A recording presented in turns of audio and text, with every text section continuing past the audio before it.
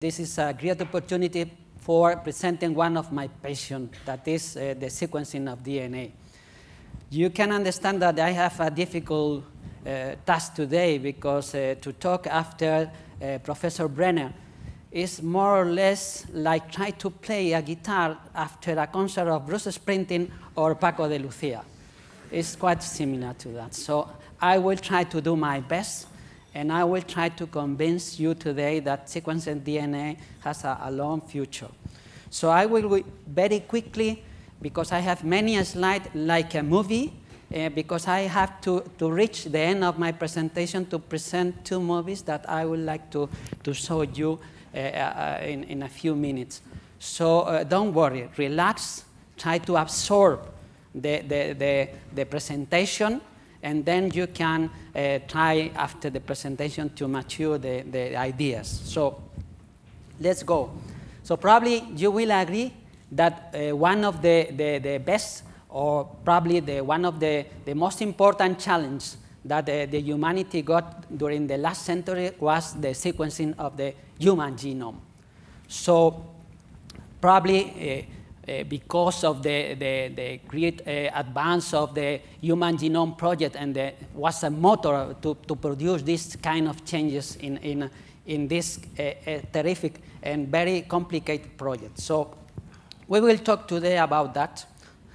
And the history started many, many years ago, about 150 years ago, when this guy showed us the presence of something that he called nuclein. This is a mixture of nucleic acid that nobody take care at that moment. Takes around 100 years to become something important for biologists, DNA. So until the middle of the last century, nobody take care of this molecule.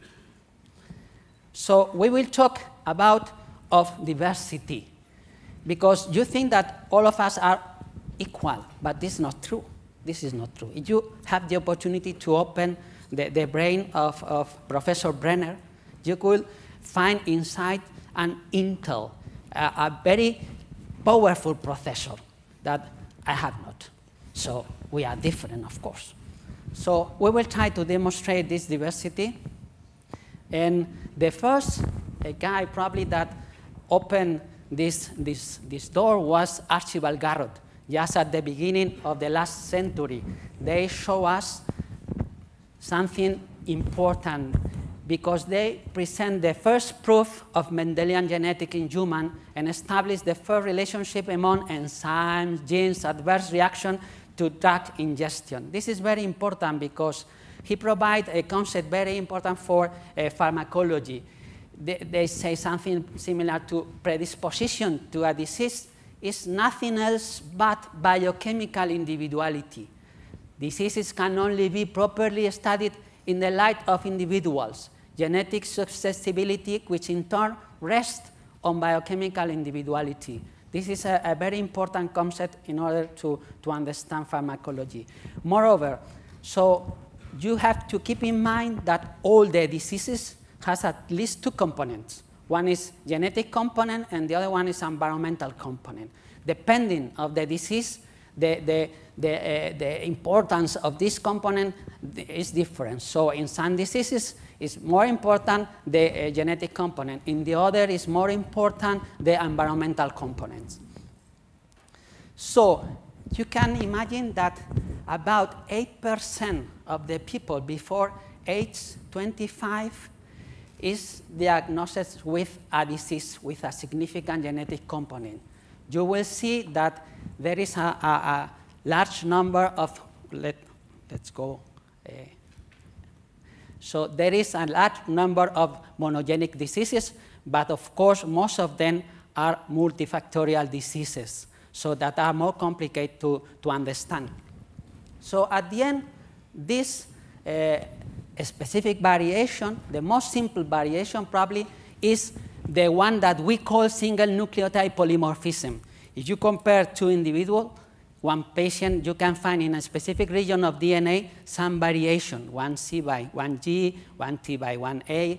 This is a single polymorphism.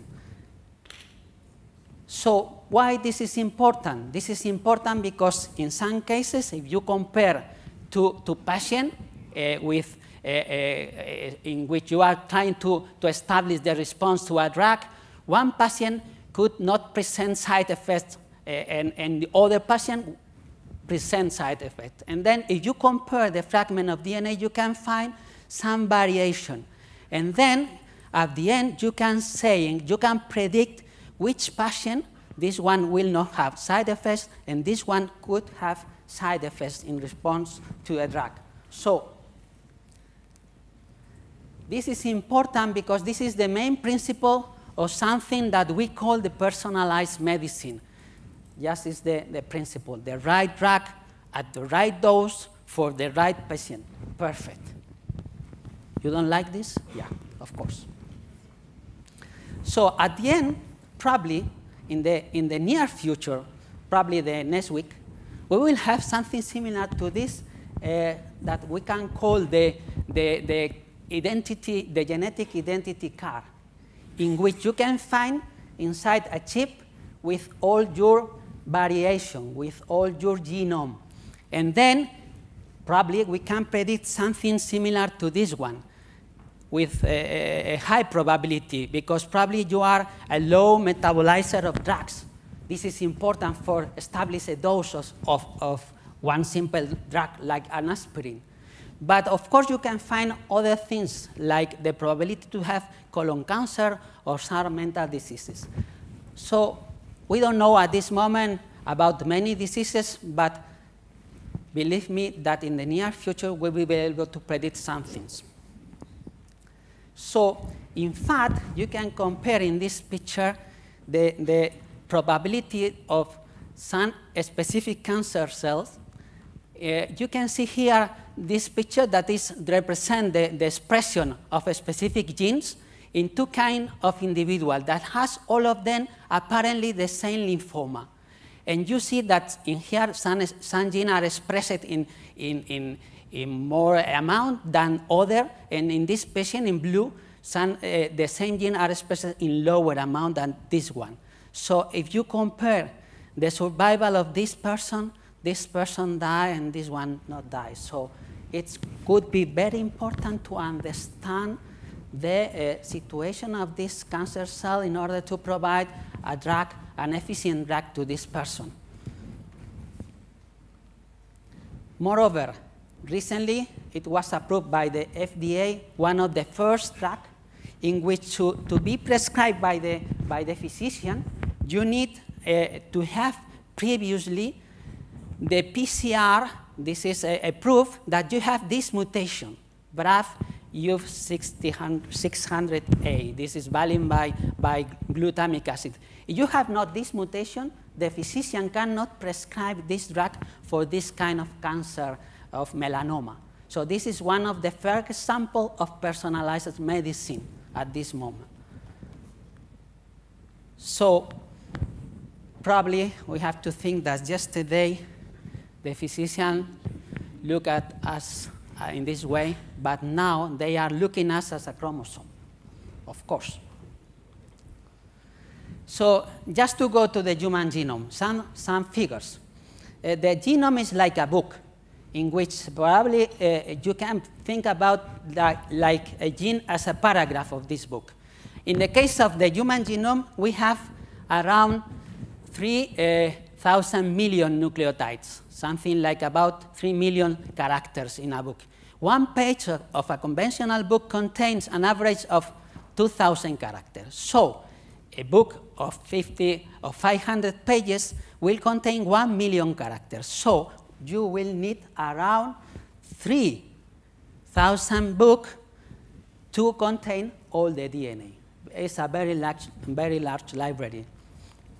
So we will see how to manage this information. So at the beginning, we know that the cost of the first human sequence was about $3 billion. This means that it costs $1 base per nucleotide.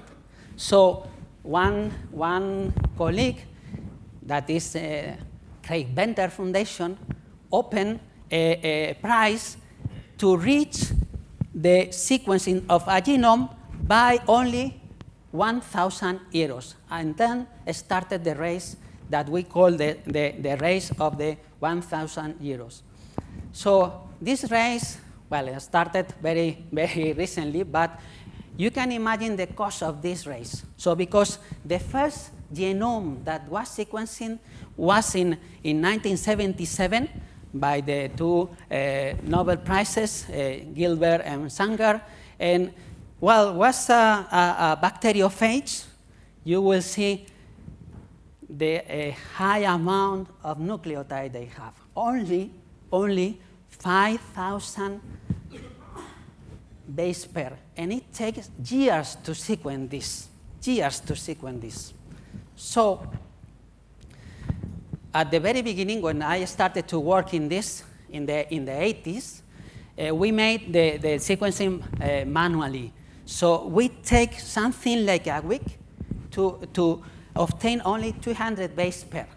And at that time, there was not computer, and we had to read the sequence like G, G, C, C, T, T, T. Wait a minute, how many T's you say? No, start again. So we take, you can imagine how long will take to get the human genome, 3 billions by 200 base pair by week. How many people should be involved? How many years? Calculate. So, but because of the pressure appeared the first generation of the that we call automatic DNA sequencing. So it's appeared in the late of the 80s and the beginning of the 90s. The first one was by plate electrophoresis. Then appeared the capillary electrophoresis. I will go ahead. And at that time, we were able to read something similar to this one, around 0.3 megabases per day. So this made possible the sequencing of the human genome because the technology advanced to this level. So at this moment, using this technology, we can find a specific mutation in the genome and detect a mutation that could be, for instance, related to monogenic diseases. But the challenge was, according to the Craig Venter Foundation, was to obtain massive sequencing. So this is that we call next generation sequencing. So what can change the next generation sequencing? Of course, next generation sequencing can change a lot of things.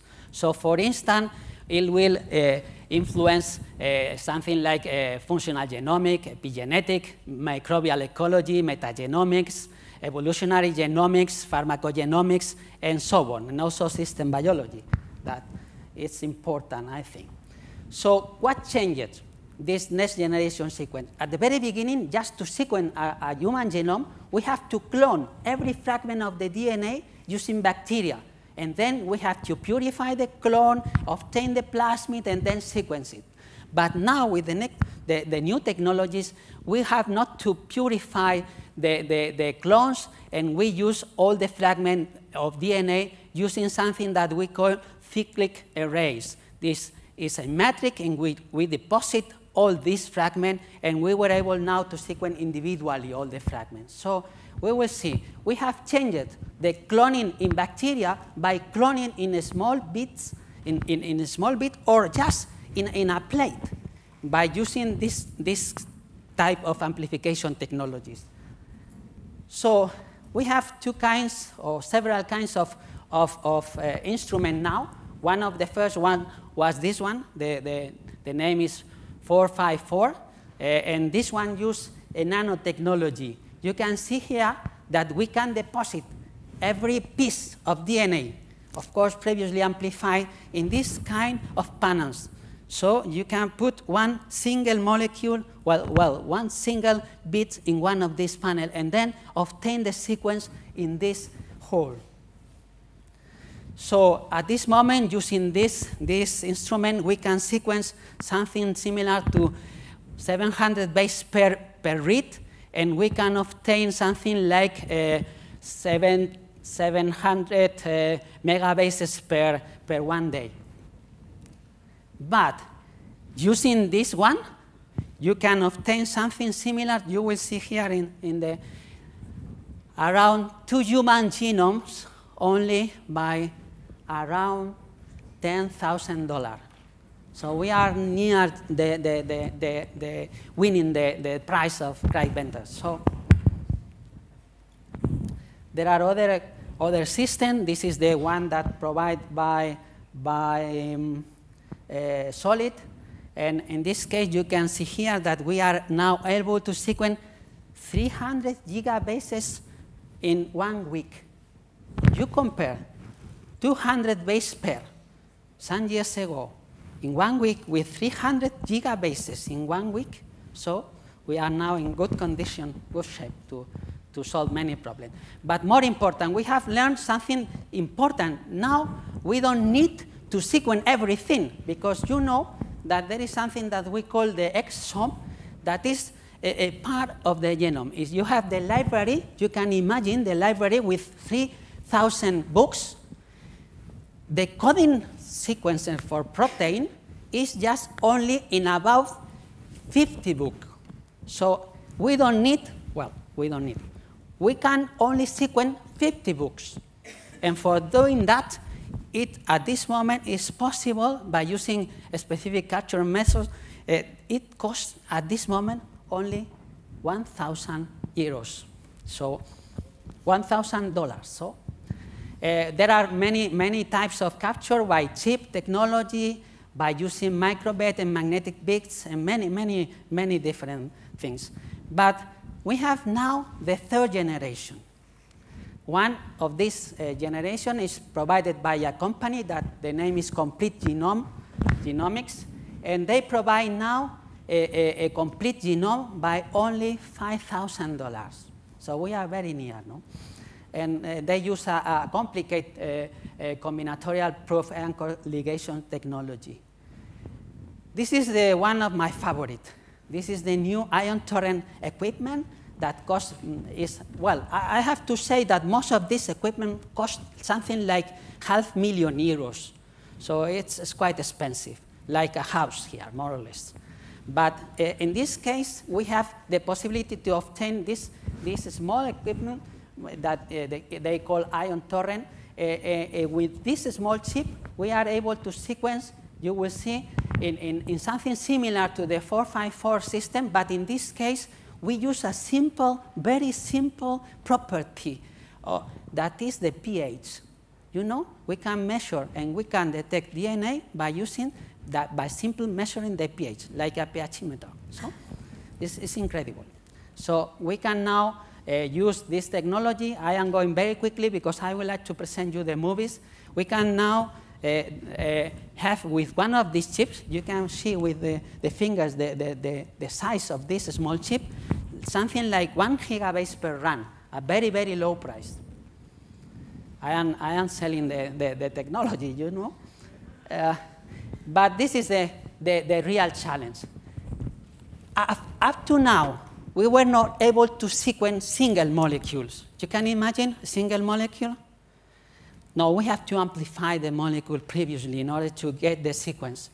But now we can sequence single DNA molecule. How? I will show you in a minute. So this is one of the technology, is the PacBIOS technology. The equipment at this moment is very big. In one important thing, in this case, they can read something like about 10,000 base per read. One of the problems of reading DNA is most of these technologies only read a small fragment of DNA, and this is very important in order to obtain a complete, to assemble a complete genome. But in this case, they provide reads of this length. So how? Well, more important, for the first time, this can also read modified bases. So this is very useful to understand epigenetics. So not only read the bases, but also provide you information about the modification of the bases. That is very, very critical and very important for epigenetics. So I will try to show you this one. Pacific Biosciences is developing a transformative DNA sequencing technology that will revolutionize the field of genetic analysis by enabling researchers to answer questions important to human healthcare. We call it SMART, Single Molecule Real-Time DNA Sequencing, a breakthrough technology based on the natural process that occurs every time living cells divide. Prior to division, DNA is replicated by enzymes called DNA polymerases, which efficiently duplicate entire genomes in minutes by reading the DNA and sequentially building a complementary strand with matching building blocks called nucleotides. Pacific Biosciences' SMART sequencing harnesses the power of the polymerase as a sequencing engine by eavesdropping on it while it works to replicate DNA. This approach is enabled by two proprietary technologies. The first is phospholinked nucleotides. To visualize polymerase activity, a different colored fluorescent label is attached to each of the four nucleotides, A, C, G, and T. In contrast to other sequencing approaches, our phospholinked nucleotides carry their fluorescent label on the terminal phosphate rather than the base. Through this innovation, the enzyme cleaves away the fluorescent label as part of the incorporation process, leaving behind a completely natural strand of DNA. This enables us to exploit the inherent properties of the DNA polymerase, including high speed, long read length, and high fidelity. The second key technology is a nanophotonic visualization chamber called the Zero Mode Waveguide, or ZMW. It enables observation of individual molecules against the required background of labeled nucleotides, while maintaining high signal-to-noise. The ZMW is a cylindrical metallic chamber approximately 70 nanometers wide that is illuminated through its glass support, creating an extremely small detection volume, just 20 zeptoliters. Nucleotides diffuse in and out of the ZMW in microseconds. When the polymerase encounters the correct nucleotide, it takes several milliseconds to incorporate it, during which time its fluorescent label is excited, emitting light that's captured by a sensitive detector. After incorporation, the label is clipped off and diffuses away. The whole process repeats, creating sequential bursts of light corresponding to the different nucleotides. These are recorded, thus building the DNA sequence. Our SMART sequencing harnesses the polymerase's natural ability to synthesize 10 or more bases per second over thousands of continuous incorporations, leading to high speed and long read sequencing. Additionally, our SMART technology design allows simultaneous multiplexing of thousands of ZMWs in parallel, all concurrently replicating DNA in real time. The data is assembled into whole genomes and analyzed by researchers. Our SMART sequencing technology will ultimately translate nature's ability to replicate an entire genome in under an hour to an instrument that will sequence a human genome in minutes for under $100. This unprecedented level of performance will completely redefine the field of genetic analysis and will enable new scientific advancements that will lead to improved healthcare worldwide. This is the nanopore technology. Just because I'm in a hurry, I will show you something incredible. You will see. Oxford Nanopore Technologies is developing two methods of DNA sequencing, strand sequencing and exonuclease sequencing. At the heart of both methods is a protein nanopore. This model shows a typical nanopore made from protein. You can see that at the core of the protein is a hollow tube that is only a few nanometers in diameter. Oxford Nanopore designs and manufactures bespoke nanopore structures for a range of applications. In nature, nanopores form holes in membranes. In Oxford Nanopore's system, the nanopore is inserted into a membrane created by a synthetic polymer. This membrane has very high electronic resistance. Here you can see a nanopore piercing a single hole in a membrane made from synthetic polymer. A potential is applied across the membrane, resulting in a current flowing only through the aperture of the nanopore. Single molecules that enter the nanopore cause characteristic disruptions in the current. By measuring that disruption, the molecule can be identified.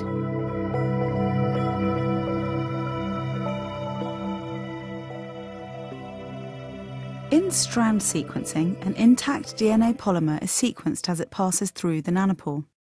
Here you see a DNA enzyme complex approaching the nanopore shown in blue. The enzyme shown in green is designed to ratchet the DNA strand through the nanopore one base at a time. The enzyme binds to the end of a double strand of DNA and unzips the double strand to form a long single strand which it feeds through the nanopore. As the DNA strand moves through the nanopore one base at a time, a characteristic disruption in current is created by the presence of particular combinations of bases in a particular part of the nanopore. Because these disruptions in current are so specific to the different combinations, this information can be used to determine the order of bases on that DNA strand. There is no deterioration of accuracy as the long DNA strand is sequenced. By preparing the DNA so it has a hairpin structure at its end, the system can read both strands, that is, the sense and antisense strands of the DNA. This gives advantages in data analysis. In exonuclease sequencing, a nanopore is coupled with a processive enzyme, shown here in green. Individual DNA bases are cleaved from the end of the DNA strand. As they pass through the nanopore, they transiently bind with an adapter molecule, a cyclodextrin, shown here in red. The characteristic disruption in current caused by each binding event is used to identify the base in sequence. In order to create a high-throughput system, a number of nanopore experiments can be conducted at the same time by using an array chip. Multiple microwells are fabricated onto an array chip using standard semiconductor materials. These array chips may be scaled according to need. The user may require tens of channels to hundreds of thousands of channels depending on the application. This array chip is built into a consumable cartridge, which also contains the fluidics required to run the chip. The analyte is added to the cartridge, which is then used in conjunction with an instrument, the gridiron node, for real-time data collection and analysis. The array chip is also designed to be used inside the miniaturized MinION instrument.